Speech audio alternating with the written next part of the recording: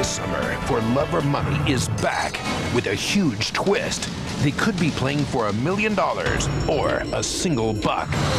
And here's the thing, they'll never know how much, but he will.